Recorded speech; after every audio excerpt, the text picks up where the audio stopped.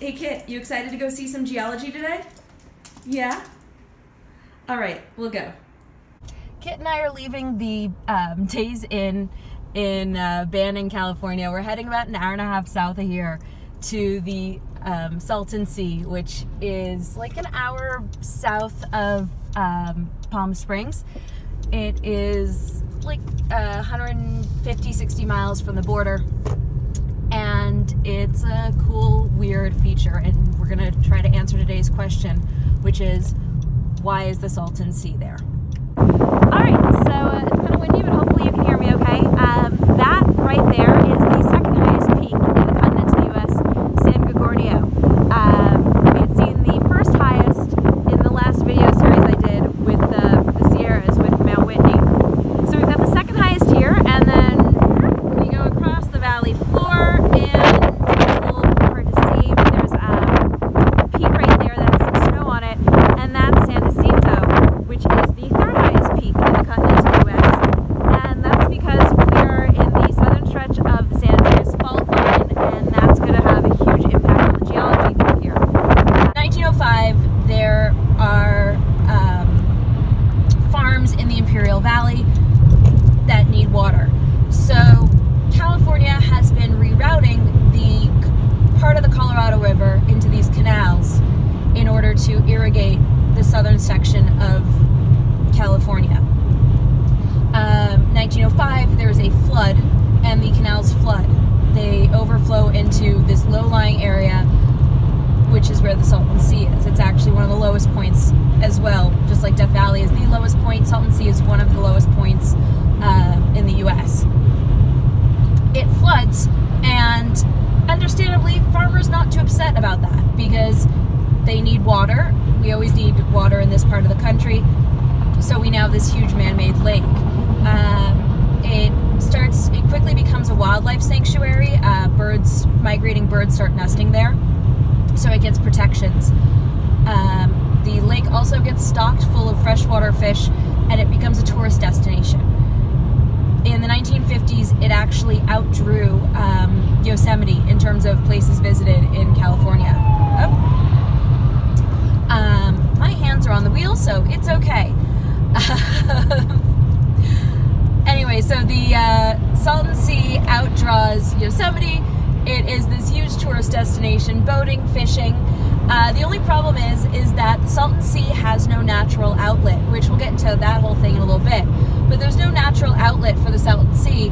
What happens over time if you have a lake that isn't draining outward, it's not recycling through its water, is it starts to become increasingly saline, increasingly salty, to the point where the lake became so salty that the freshwater fish died, and they had to stock it with saltwater fish, which was a great solution until the 1980s, when they realized that the lake was filled with DDT and other pesticides and toxic runoff from farmlands in the mountains in the area, and the fish were actually unsafe to eat. We're riding along a plate boundary here. The San Andreas Fault is where the North American plate and the Pacific plate are rubbing up against each other. And there are three kinds of plate boundaries. So the first one is what's called a convergent plate boundary, and that's when two plates are connecting, they're traveling toward eeach other, and one plate goes underneath, or subducts is what it's called, underneath the other. Most of the time, there are exceptions, but most of the time it subducts under the other, and then melts, and that was what we were talking about with the Sierras, the early formation of the Sierras. The second kind of plate boundary is what's a divergent plate boundary. A divergent plate boundary is where two plates are spreading apart, literally diverging, moving away from each other. And what happens in that area is that you get this big crack that forms, and magma wells up and fills that space, and it basically creates this like conveyor belt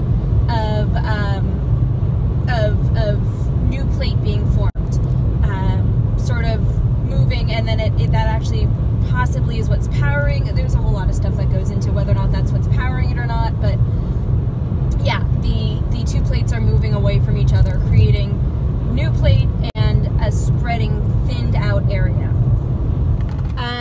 Okay, so I'm gonna actually do the third video here because I'm stopped at a gas station, which, by the way, AM/PM has crunchy ice. I have never been this excited to be at a gas station before. That's not like sponsored, I just really love crunchy ice. Okay, so the third kind of plate boundary is something called a transverse fault. That's when two plates, I'm gonna actually use my hands here. So pretend we're looking at an overhead view. Two plates are moving in opposite directions, grinding against each other. So parallel but opposite movements. So in this case, pretend this is the pretend this is the Pacific plate. This is my North American plate. Pacific plate is moving in a northwestern direction. The North American plate is moving in a southeastern direction. They are grinding against each other. This has been happening for about 28 million years. What's tricky though is that we're actually at the southern end of the San Andreas Fault at this point. So this is the entire stretch of the San Andreas Fault is doing this at a plate boundary. But down at the southern end, they're actually also starting to become a divergent plate boundary as well. So they are moving not just in parallel directions, but they're actually starting to move and pull away from each other, which if you've been like grinding against the same plate for 28 million years, I guess you would probably want a little bit of space too. So we are actually with the Salton Sea going to be down in this divergent split area. A little further south, about 160 miles, that's where we have Baja California, which is actually a full-on what's called a spreading center. Spreading center is where you fill in, like I was saying, how you have those divergent plates and it fills in the magma there. That's what's happening a little further south. We're at the northern end of that, so we're just in this transitional zone where it's moving from being split apart to being just this sort of locked grinding motion. So that's what we're gonna go see today. Okay, so one more thing that we have to talk about before I can hit the road again, because Kit's really bored. He's full on asleep on my notebook, so that's great. In the early stages of a plate splitting apart, something called a rift valley forms. So a rift valley, both the Red Sea and the East African Rift Valley are good examples of it. But there's one that is less than 200 miles from here, which would be Baja California. It's a rift zone that's about a little less than 6 million years old. So one of the things that you might be wondering, because you're smart and listening to me and paying attention, is why are rift valleys filled in with water? Red Sea, Baja California, why are two of those filled in with water? And that's because when it splits apart, creates a low point and the nearest body of water rushes in. That would be happening here in the Salton Trough and up through, like the Baja California would actually be extending further north, if not for the Colorado River, which that's a whole thing I'll get into in a second.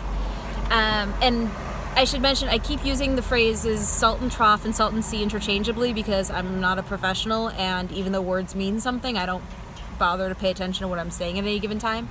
But technically it is called the Salton Trough is the area we're talking about. The lake itself is the Salton Sea, but the whole area that we're dealing with is the Salton Trough. So the Salton Trough is an example of a feature called a Graben, which is literally, it's German for grave, because geologists are super metal, so they picked grave as a way to describe a feature using the most metal of languages. I'm going to use my iPad case here to show how this actually happens. So basically you've got land here, and then you've got the folds, this and this, where it normally folds up to create a little tent thing. We're going to pretend those are faults. And so what happens is that the faults become active and it down drops this center area. So you have a mountain on this side, you have a mountain on this side, and then you've got this deep valley feature in between, this long, deep valley feature that runs the length of those faults. You can see that in Death Valley is a really good example of it all through that area. I had mentioned, if you watched the Sierra Nevada video, I talked about how it's not a coincidence that Mount Whitney is the highest point and Death Valley is the lowest point. You have a Graben feature over there because of all the faulting.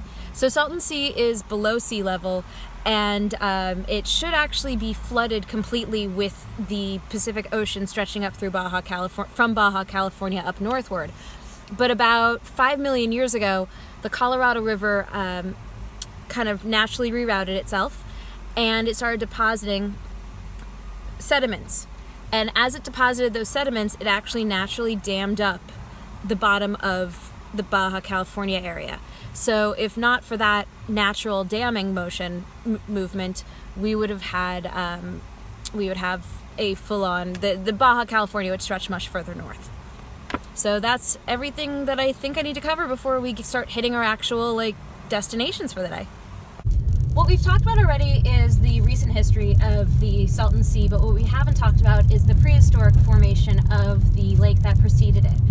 So there was, starting in the Pleistocene, so around 3 million years ago, the Salton Trough, that downdropped area, would fill periodically because of the routing of the Colorado River. It would fill periodically with a lake. It's collectively known as Ancient Lake Cahuilla. Cahuilla is the name of a native tribe that lived in the area. Oh, I hope I find the stop sign. I might turn around. Anyway, so Ancient Lake Cahuilla, and that would fill periodically. So much of the land that we're on is actually ancient lake bed. And what I'm hoping to find is, I don't think I'm gonna find it. I think I am not lost necessarily, but not in the right place. Okay, yeah, it's no trespassing sign. So I'm gonna include this in the video because this is just an example of how it's not perfect. Oh, but look at what a beautiful view we have of the Salton Sea. Look at that. Okay, so I'm on the right road now. Figured it out. Generally speaking, when I find out that I'm not in the right place, it's because I'm not good at reading directions, not because the directions were wrong. So, let's see, I'm on a dirt road, so I'm gonna do this. So, just to show you how flat this all is, except for in the distance. This flat territory, when you see land this flat, go back in there, it generally means that you are on a lake or seabed, because it's being deposited in a very even fashion. As we have slight rolling hills, something like this, this is actually the what would have been the edge of the seabed, or of one of the lake stands. In the guide I read, it was about 14,000 years ago. Yep. So this is an incised, a bank that was incised onto the seabed. So yeah, when you have something this flat, you look around and you think it was probably deposited in a water environment. Now, what I've got off to the right is the other reason I'm driving out here right now, which is don't want to hit the butterflies. That is an oasis, an oasis with palm trees and stuff. This is dorky. Here we are at Dos Palmas. Kit, get back on the trail, please. Good boy. Here we are at Dos Palmas, and we are here because San Andreas Trail. So the San Andreas Fault, it runs the length of basically the 10 and then the 110 as from the San Gorgonio down. So we're on, or the 111, sorry, the 111 highway, and there are these palm oases all along this stretch, and that's happening because what's basically occurring as the two plates grind against each other is they are grinding up the rock at the fault line, and it creates this very, very, very fine, very dense sediment called fault gouge. So what ends up happening with fault gouge is, let's see, check in on Kit, as you have this fault gouge, it actually creates a barrier to the groundwater. So the fault gouge, let's say this is the fault, and on this side here, the water is running toward it, but it hits this fault gouge and it can't go anywhere, so it wells upward. As it wells upward, it creates this very linear, which you can see here, the Dos Palmas oasis is a very linear oasis where the water crops up basically along the fault trace of the San Andreas. Hey bud, Yeah, you've got so many smells here, I know. Made it to the oasis, and you can see just how linear it is. How these palms just basically all cluster together and then stop. They don't extend any further. This isn't man-made. This is a naturally occurring feature.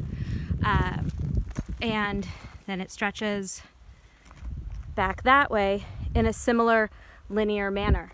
And what you're really seeing is something that hints at the underlying geology that isn't visible to the eye. So that's just one of those weird, neat things about geology.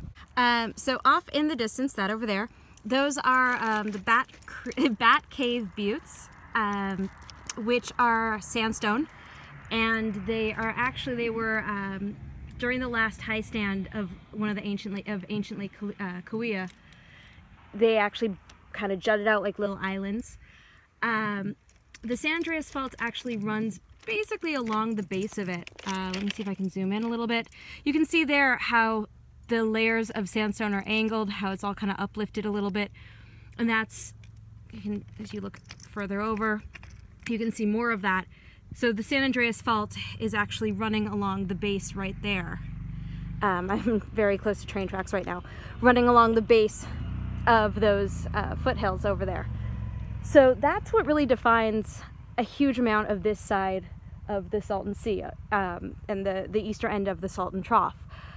The San Andreas Fault Zone is actually, as they've done studies through this area, they believe that it's actually much wider and that there's some deformation they weren't anticipating all through here. So the fault starts to do some interesting stuff in this area. So along the mountains, like along the base of the mountains over there, you can see that it's greener. Contrast that with this side over here where it's very sparsely vegetated. And the reason for that is along the base of the mountains, that's the North American plate side, and then you're on the Pacific plate here. The water runoff comes off of the mountains, and then it meets again that fault gouge, the ground up plate. And what happens is it ends up blocking the water table so it can't go further. So you have all this green vegetation on one side of the plate and then desert on the other. One other thing that's kind of cool about the depositions in this area, I'm not going to get out and show you, mostly because there's nowhere that I feel really safe pulling over and parking, but on the left-hand side there are all these little washes, these little creeks, and they actually expose a layer of what's called Bishop Tuff, T-U-F-F, tuff, and that's basically an ash layer, a deposit of ash. So that's important because Bishop Tuff was from a volcanic eruption about 748,000 years ago in Long Valley, which is north of where I was for the Sierra video. It's very far from here, and it was deposited all the way down south here, hundreds of miles, in a massive eruption. And that serves two purposes for us. One, shows just the extent of the eruption, and the ashfall can show just how catastrophic an eruption like that can be. But two, volcanic ash, it can be dated. It's used as it's a depositional marker that can let us know how old the rock below is and how old the rock above is, because you assume that the ash is deposited on an existing layer of rock, so you know that anything below it has to be older than the eruption. Likewise, you assume that anything above it has to be younger. So since the Bishop Tuff has such a widespread depositional area, you can use it as a marker not just here in the Salton Sea or Salton Trough, but you can actually use that across the whole state of California and stretching outward to kind of create a baseline of what was happening at that time, and to be able to earmark and figure out what's going on geologically throughout the region. I'm hoping this is what's coming up ahead. There is something weird started happening a couple years ago, or maybe it was this year, with a mud pot. So we're going to talk a little more about mud pots later, but mud pot is basically when not superheated, but hot water that's been heated by the mantle and the lower crust moves upward through the earth and upwells into this like little kind of mud volcano. Really good examples are at Yellowstone. You see those mud pots all over Yellowstone. And like a year ago, this mud pot over here started migrating, and it started moving, and no one knows why. So I don't know. I'm just gonna pull over. So I think it's over. I'm pulling over so I can kind of point, but I think it's over here. And what happened was it moved like 100 feet. It moved a lot. And scientists don't know why, and it's actually now threatening the integrity of the train lines. So they had to create a second train line to reroute it, because it was undermining the train. There's nothing they could do. Now, you're probably wondering, why don't they know what's happening? And that's for a couple of reasons. One, there's a lot of geology that's happening through here, a lot of fault lines that we can't see that are related to the San Andreas Fault. But more importantly, stuff happens sometimes with the Earth, and we don't know why. And when that happens, it's the job of a geologist to request a research grant to get it. The problem is there isn't a ton of research grants going around to get enough money to study it. And so there's other priorities at the moment. And this is probably something that I would guess the train rail, the Pacific Union, or whoever owns these train tracks, I never pay attention to that. They'll probably invest in that at some point, but for right now, we just have this weird wandering mud pot. I'm not normally super into birds, but this is really cool. So we're near the Sunny Bono Nature Wildlife Sanctuary, or Refuge, whatever it's called, and it's a huge bird refuge. So you've got all of these, I don't know, sea water birds hanging out here. There are also all these clouds of them flying around too, but I couldn't get a good view of that. I'm gonna bother Nico Gonzalez and ask him what they are. Let's see if I can zoom in so we can get a better view of it.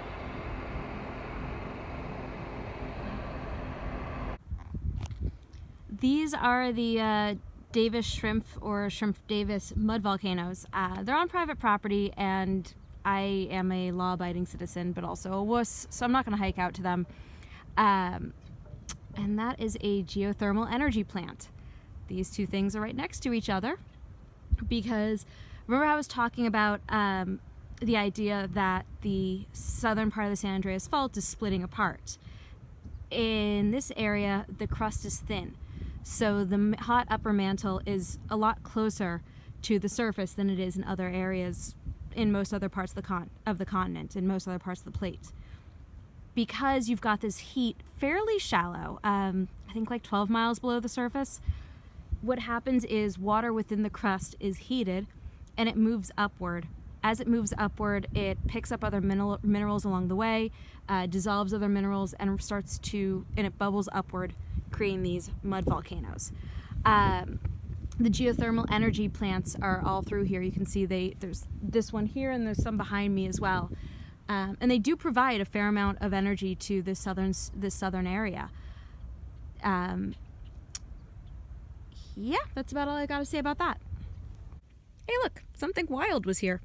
All right, I am at an abandoned dry ice facility. They used to actually pull carbon dioxide out of the wells and then would turn it into dry ice. It smells terrible here.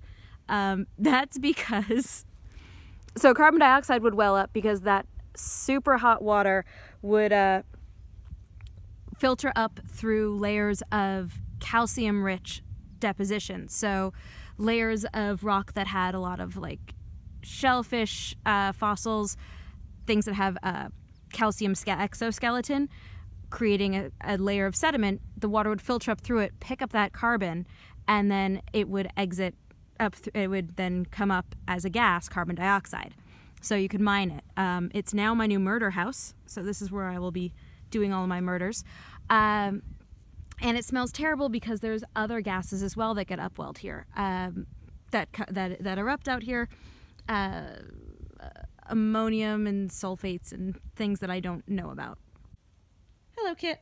We're at Red Hill. It is a extrusive volcanic outcrop. So what this is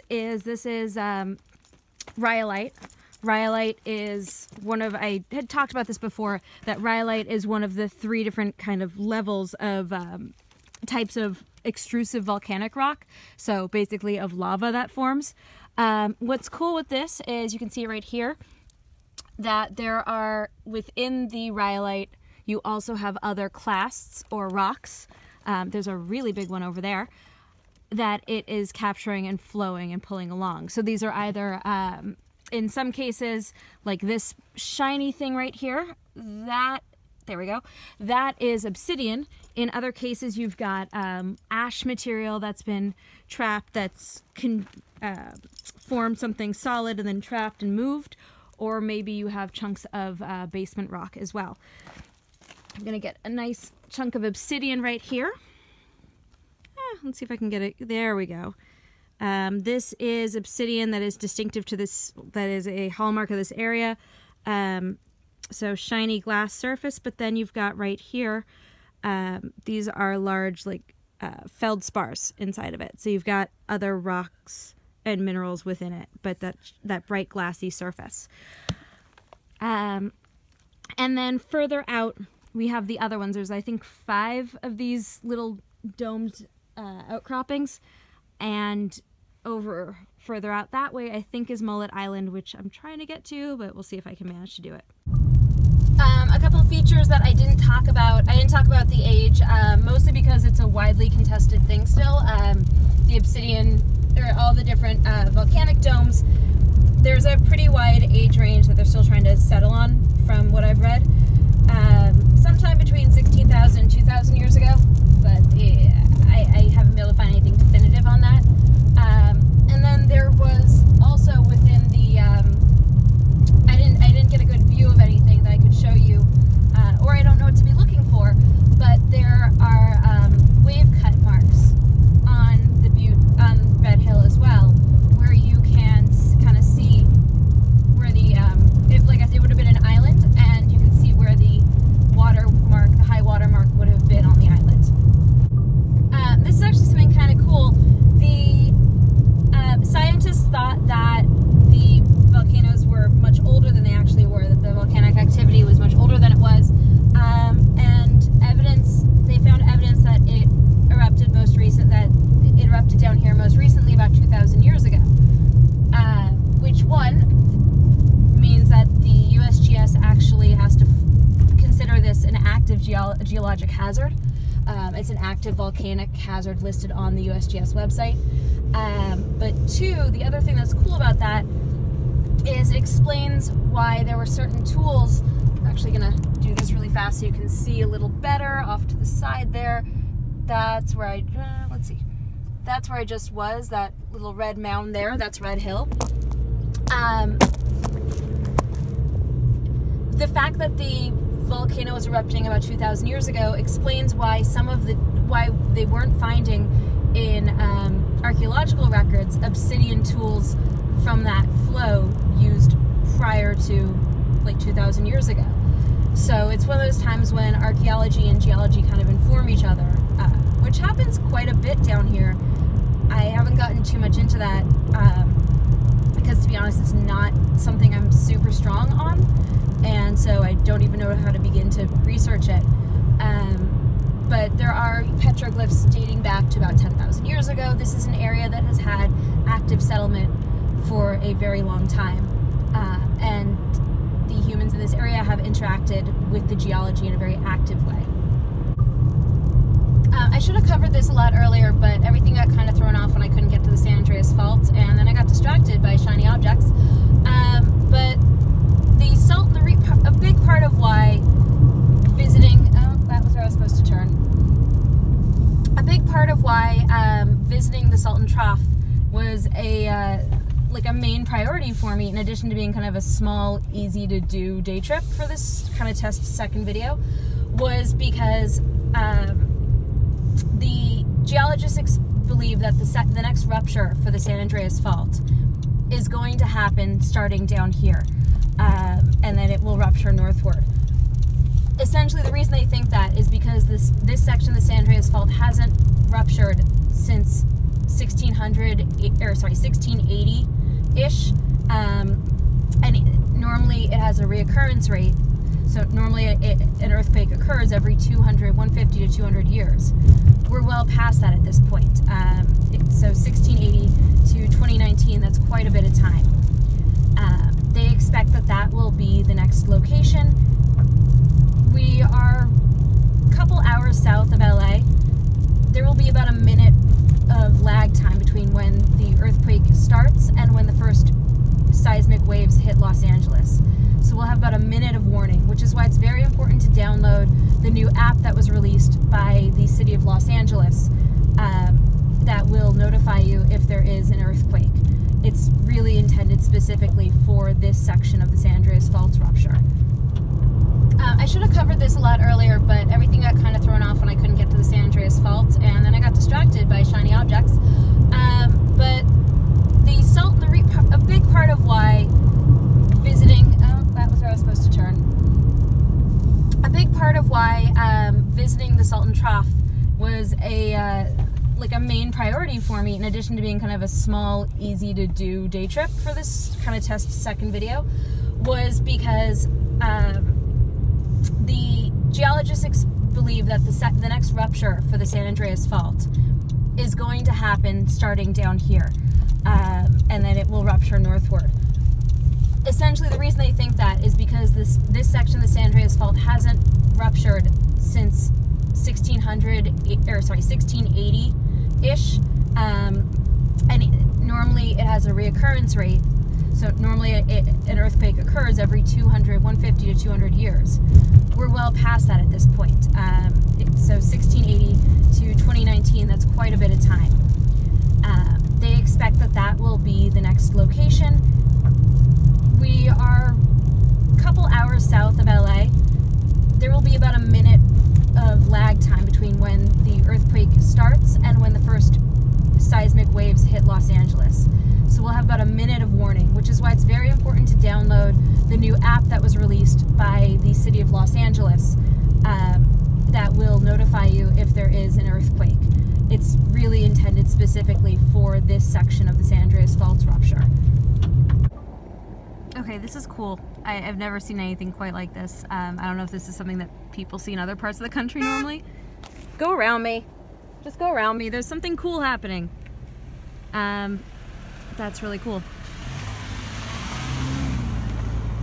Look at all those birds. Okay, I will begrudgingly admit that birds are kind of cool. I'm at the southern end of the Salton Sea. So to the left, heading southward, is the Brawley Fault Zone, which is sort of what the San Andreas Fault transitions into. Beyond that is then Baja California, where it then begins to spread apart. You've got that new plate creation happening.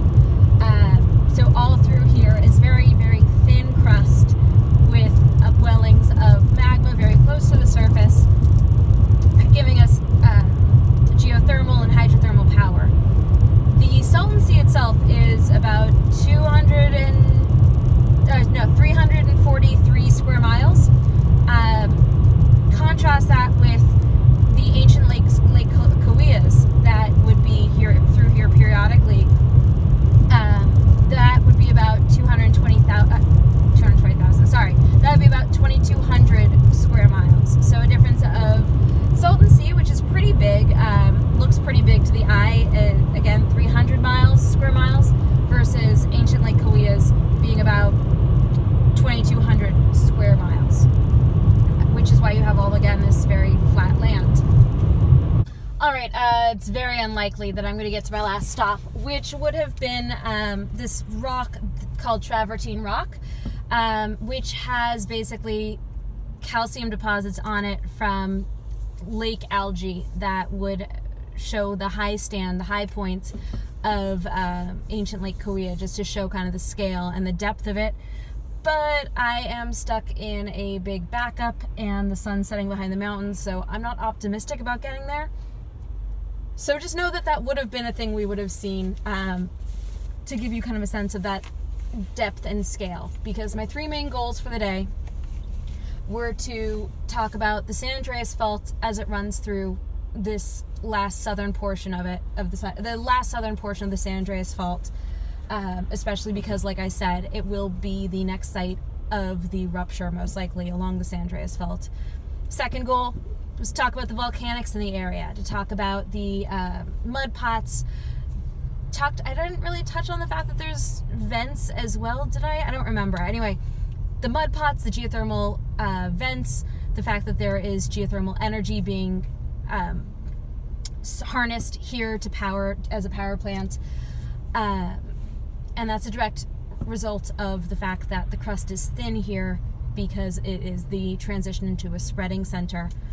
And then my third goal was to talk a little bit about ancient Lake Cahuilla, which was that ongoing cycle of filling and then draining within this area that created large freshwater lakes as runoff from the Colorado.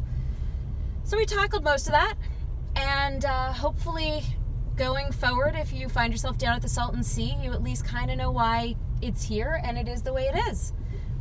All right, thanks to those of you guys who watched. Appreciate it. If you have any friends who are into this sort of thing, share it. Give me feedback. Anything helps. Just in terms of like hearing whether or not this is worth continuing. All right. Thanks, guys.